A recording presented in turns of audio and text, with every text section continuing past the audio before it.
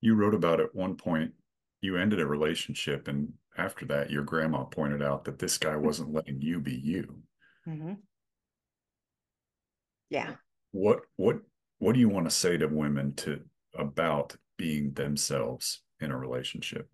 Being yourself in a relationship is the most important thing that you can do because you can only suppress and water down who you are for so long.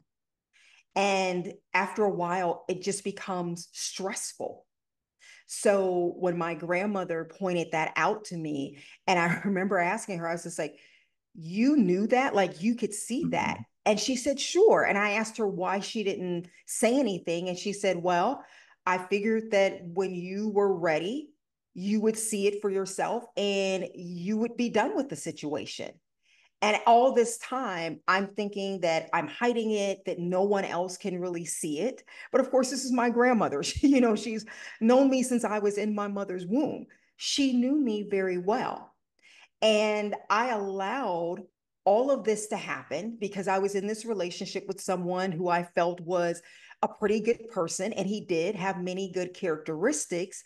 However, he wasn't for me because he felt the need to water me down, because he was not able to handle the person that I was, all of me and all of who I was. And when you're in a position like that, and this happens to many people, males and females, where they see enough good in that person that they begin to compromise who they are.